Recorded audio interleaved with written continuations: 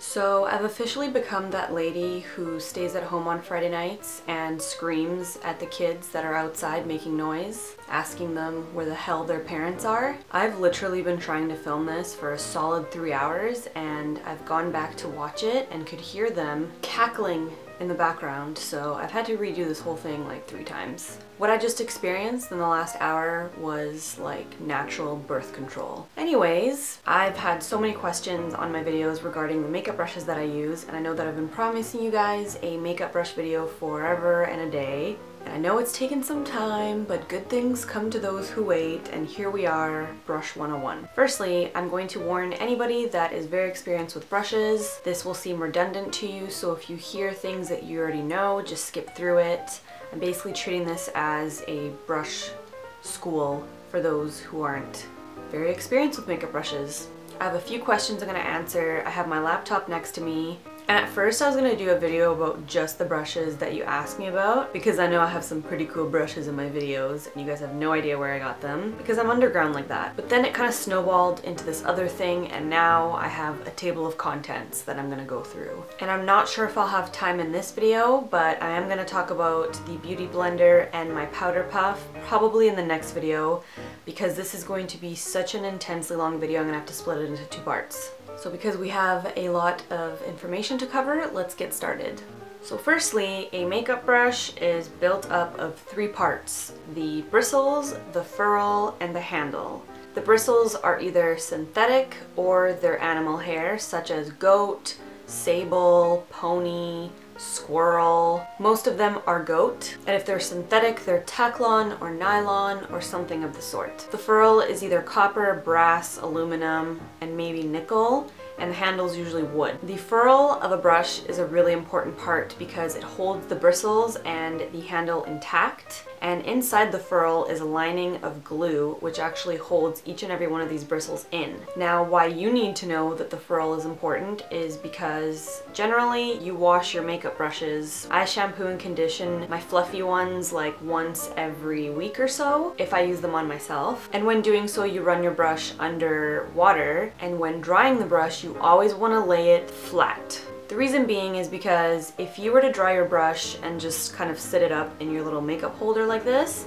and it's wet, the water is going to drain into the ferrule, loosening the bristles, causing the bristles to fall out. And you know, that's a loss to you, especially if you purchase brushes that are a little bit more expensive. So tip of the day, when you're washing your makeup brushes, always lay them flat to dry. Now we're going to talk about synthetic brushes versus animal hair brushes. The most common animal hair you'll find brushes are made of is goat hair. From my knowledge, the goat doesn't need to be harmed in order to get the hair. Sometimes they trim it off, sometimes they brush it off, and then sometimes they dye them and create makeup brushes out of them. Goat hair brushes or fluffy brushes are used for powders. So setting powder, eyeshadows, blushes, pretty much any sort of makeup that's a powder form or that needs to be blended. So all of these brushes here are animal hair, and I believe they are goat, and these are used for the eyeshadow to blend and to get different sort of looks and do different techniques with them. Synthetic brushes are typically used for wet products such as foundations, concealers, cream blushes, any sort of cream or liquid base. Synthetic brushes don't really absorb very much product. Therefore, you're going to apply it to your face and you're not really going to waste a lot of the product. If you've noticed in my videos, when I apply a base on my eyes, if I don't use my fingers, I'm usually using a synthetic brush, and it usually looks like this. Even in my last video where I did a mineral eyeshadow look, I used a flat brush. The reason being is because this hardly absorbs the product and you get the most out of your product onto your eye. If let's say you're applying a mineral eyeshadow with a fluffy brush, it's gonna fly everywhere and you're gonna have fallout everywhere. So depending on what kind of look you want to achieve and what products you're using, you're going to decide if you need a synthetic eye brush or a natural haired eye brush. I think I'm gonna do a whole other video talking about what brush to use for what product. Now I'm gonna kind of stem into foundation brushes because that's kind of where synthetic meets natural haired. In the past, the old school way of applying foundation would be with a flat synthetic brush like this. Hardly anyone uses a flat foundation brush like this anymore because they claim that it leaves streaks on the face. I personally still use it on clients because I just blend out the streaks. What you could always sometimes do is apply it with this and then blend out the streaks with your beauty blender, which is also very common. Foundation brushes have totally evolved, and everybody's kind of found their own way of applying foundation because it is very personal. So I'm going to show you a couple different synthetic and sort of in-between brushes. So we got the old school flat synthetic foundation brush like this. Then we've got the more rounded cylinder shaped synthetic brush like this. This is also a foundation brush. Then you've got the flat top synthetic brush, and this is really chubby and dense, and this is where you start to get an airbrush finish. This is a Sonia Kashuk brush. It's the flat top Kabuki, and I absolutely love this. It's one of my favorites. But because the bristles are so short and because there's so many of them, this will blend your foundation to an airbrush finish. This is completely different from these two. Then there's something that's kind of in between, and this is a Sephora brush. It's a synthetic foundation brush. So again, this has a lot of bristles in it. It's really chubby, it's really dense, but it's rounded at the top. This also gives a airbrush finish. And then we've got this buffing brush by Real Techniques. This is also one of my favorites, and I would say that if a synthetic brush and a natural haired brush were to have a baby, it would be this. This right here is wonderful because again, it's short, it's dense. The reason why short, sort of dense brushes like this are really popular for foundation is because they give an airbrush finish. When you apply a foundation on the top of this, it doesn't sink in to the center. It just kind of sits on the surface and you get the most of it on your face. Then you do circular motions and that foundation is just blended into an airbrush finish. So I would say top picks for foundation would be these three, whereas these two have kind of been phased out. So now that we've kind of discussed what a makeup brush is and the componentry of it and the difference between synthetic and natural hair, I'm going to answer a couple of questions that you guys have sent me that I see recurring all the time. Number one, is it necessary to use makeup brushes? Well, if you haven't already gathered, absolutely yes. Pretty much saying should use a makeup brush is like asking a mechanic should he have tools, or asking a painter if he needs painting brushes. Makeup brushes are tools and they help us create art on our face, and they help to blend and they help to really pull a look together. I'm trying to get my mom on the makeup brush train. She's still using those old school little eye sponges that you get in like your little Maybelline containers and your CoverGirl containers. Please believe me that makeup brushes are everything. Blending is everything. That's it. Blending is everything. The video's over. See ya.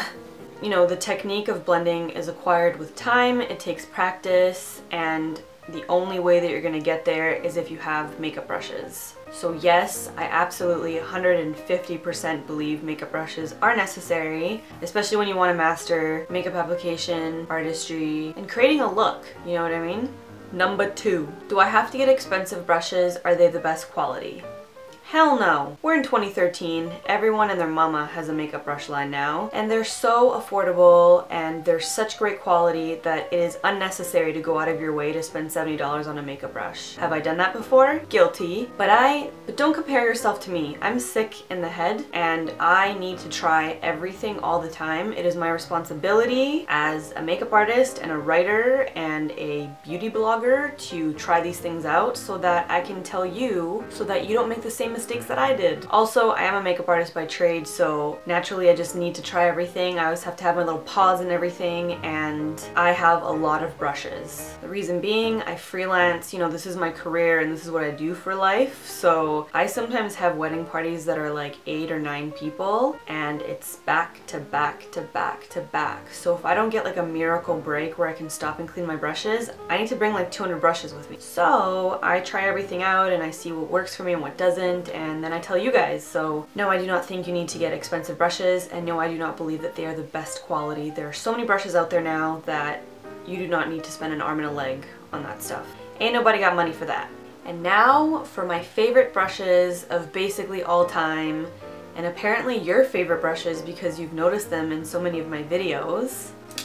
My darling Sweet Angels, the art store brushes. I've been going to Michael's, which is obviously a craft store, for the last, honestly, like 5-6 years since I became a makeup artist. Nobody told me to go there. I just kind of went there because I thought in my head, painters and artists create such amazing pieces of art, and they use such intensely precise and detailed brushes that there must be something for me there. So the first time I went to Michael's, it was like a heyday. I went absolutely bonkers and I purchased like half of these. This is just a fraction of the art store brushes that I own because I clean them specifically for this occasion, so you don't think that I am a dirtball. There's some gems in this pile here, and I actually made a little vlog and I took you with me to Michael's, and I hung out in the brush aisle, and it was really awkward because this one guy wouldn't leave the aisle and I'd have to continuously stop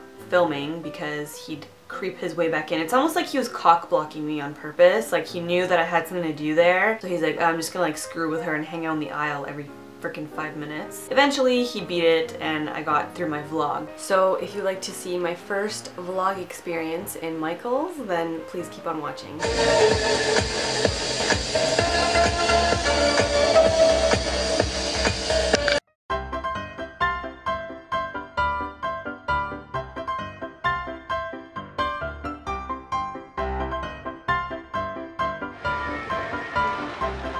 So you're gonna want to go into the art supplies aisle, where you will see a shit ton of brushes. Excuse my French, I'm just really excited. So as you can see, these look pretty familiar. These could be used as foundation brushes. Same synthetic top. All of these flat brushes would do awesome for a foundation. And then obviously you've got the little prices in here. So $4.99. This would be ideal for concealer, and it's $4.99. It's almost a better quality than the other brushes. I would rather get the Taklon than the natural bristle. The natural bristle are really rough, and you can even hear how rough they are. They're really coarse, and you don't want that on your skin, so I definitely would stay away from the natural bristle ones. Moving on. So I have this one, and it is the Angular American Painter Golden Taklon, and it is $5.99, and I use this for my eyebrows. And today I'm going to be picking up this flat top one for my eyebrows because I don't have a flat top brush for my brows, and I find that it packs on the color really well at the very front of my brow. And I believe this one's like $7 or something like that. Yeah, $7.29, so pretty good. Pretty good price. Then we've got some other flat brushes here which can work for eyebrows as well. This would be an awesome eyeliner brush. Usually by feeling it, like it's synthetic, right? So you're able to feel how flexible it is, and you can kind of get an idea of how it'll feel on your skin. So I'm gonna skip past the natural bristle ones because I'm not into them. Then we've got white nylon, and these again are really nice. These would be great for foundation, concealer. Like this one here would be a good concealer brush, or to apply pigments. If you wet this brush and apply a pigment to the eye, it'll pack it on really nicely. This would be an awesome eyeliner brush. It's very comparable to like a high-end like Sigma or MAC brush. And these ones are $6.19, and then obviously there's some that are more expensive. Again, the white nylon brushes. These ones are a little bit more coarse. I don't think I'd apply foundation with these, maybe for body art. There's a good one here for eyebrows. Then we've got tapered synthetic. These ones are a little bit more expensive. They're in the 20s. I personally don't have any of these ones. I like to stick with lower priced ones that do the job. Obviously these are priced differently because they are for painting. Then there's like short handle Taklon ones, and I have a bunch of these, and you might have noticed that whenever I'm doing tutorials, if you get a really close look, you'll see this clear handle with the rubber on it. This one is beautiful for eyeliner. Like, look at that. Really fine. And that one's $4.99. Again, when you're going and you're looking for art store brushes, just make sure to feel them, and you know, you kind of get a good idea of how they'll feel on your skin. This whole section here is awesome. It's low priced, and I have so many of these. I don't want to go through each one, but you kind of get the gist, right? Then we've got these ones. This right here is a flat top synthetic Simply Simmons Taklon, and I'm gonna pick it up because I'm gonna use it for under eye concealer, and it is $5.49, so pretty awesome. You might have noticed that I use the same brush for eyeliner most of the time, and I can try to find it for you. This one right here This is usually what I use for eyeliner. The one I have has longer bristles, but it's more or less the same thing, and it was like $5.49. These ones would do a really great eyeliner as well. Same with these, they're a little bit smaller. Again, they're all within like $5 to $6, and you don't even understand how amazing the quality is. So I'm gonna move back so you can see this general section. And then those are the ones we've gone through so far. Onto Golden Teclon. This is level 2 Artist. I've got a bunch of these as well. There's some good lip brushes here, or even eyeliner brushes. If you ever want to get into like the inner part of your eyelid and you don't want too thick of a line, this is great. Good concealer brush right here. There's just a huge variety. And this is the Premium Gold Teclon Level 3 Professional. And again, these are like finer, tiny little brushes. This right here is very similar to that really tiny brush I used. I don't remember what video it was, but sometimes I use really fine brushes, and this is similar to it. These ones are a little bit pricier, they're like $11.99. And when I say pricey, I mean like pricey compared to the others, but this is still much cheaper than purchasing, you know, from MAC or something. Which, I'm not bashing MAC, I have all of MAC's brushes, but I don't want to buy doubles of MAC brushes sometimes because I don't like breaking the bank, and I can find the same quality right in front of me, so yeah. I almost feel like I'm repeating myself, but thought I'd just give you a closer look. Gold synthetic, same thing. There's some really great brushes here too. And you can just tell by the handle, like it's a really solid handle. It's got, you know, a good furl on it. The bristles are great. Then we can move on here. These are some softer brushes. So these ones, for example, would be great for like an all-over eyeshadow. This is called like a camel mop, and this one's really soft. I believe it's from Camel Hair, and this one is $2.99. So this is an amazing quality brush, and it's $2.99, and it would be perfect for all over eyeshadow. These prices, you guys, are redonkulous. So the brush that you guys always see me using, like in my last light brown with a pink lip video, I use this in the crease. It's the Squirrel Quill Mop. Look for this one. They don't really have it here right now, so I can't show you it, but this is what it's called, the Squirrel Quill Mop.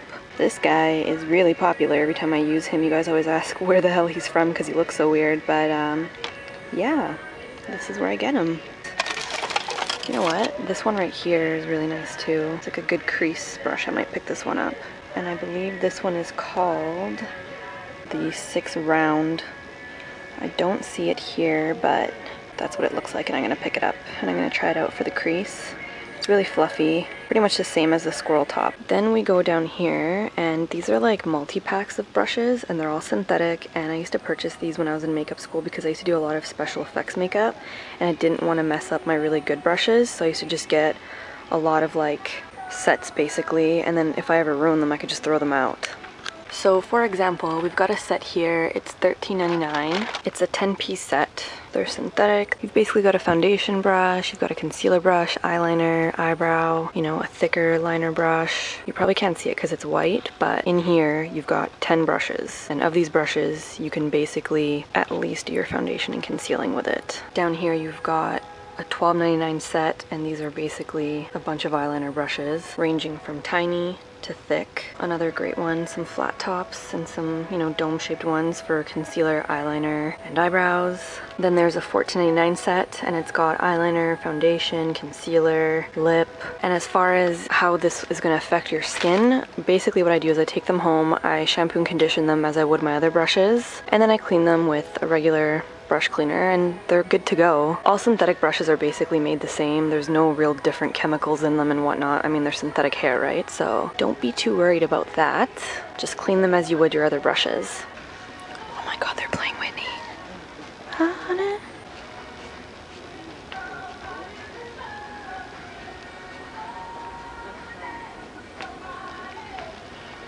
Okay, in addition to everything, I wanted to throw this in there as well. If you have a hard time keeping yourself organized with your concealer and your foundation, I would highly recommend buying these like little trays and pouring your foundation in there and mixing it up in there. Saves a lot of mess, and I find it to be really convenient. I used to use these a lot when I first started out. Just kind of mix your colors in here with your brush. There's some bigger ones here. They're like $1, $2. I also purchase my spatulas from here. Sometimes I have to grab product like lip gloss from like a lip palette or something, and I like to use spatulas. These are really convenient, $4. Again, this is obviously more on like a makeup artist level, but even for yourselves, if you have lip palettes and things and you don't want to constantly dip your brush inside the palette, you can always grab some spatulas, scoop it off, put it on the back of your hand or like a piece of paper or something and apply it that way. Another area where you can find brushes is the wood crafts area. And I think this is like the kids section or like the acrylic paint section. Anyways, there are a bunch of multi-packs here. So like $13.99, you get 7-piece. There's some more 7 pieces. So in here you've got like a foundation, concealer, brow, fan, all sorts of awesome little kits, and they're all $13.99. Again, I don't think that your whole collection should be art store brushes, but this is a really reasonable way to build your brush collection with quality brushes.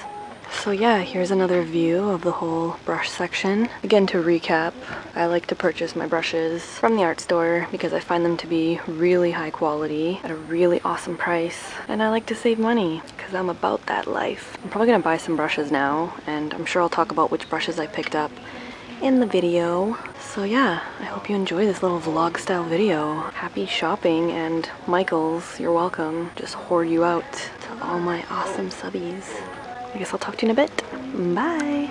So there it is, the secret's out, the cat's out of the bag. I love art store brushes, and if you end up going out and getting any of the ones that I talked about, leave me a comment in the box below and let me know which ones you picked up and what you think of them. I think this is getting a little bit long, so I'm going to conclude part 1 of my brush series. If you like this video and you want to see a part 2, then please give this video a thumbs up. If you enjoyed this video and you like my mug and you want to see me on the regular, then please click subscribe below. Everything I talked about will be listed in the description box as well as on my website with this video. As always, thank you very much for watching, thank you for subscribing, and I'll see you in part 2. Bye!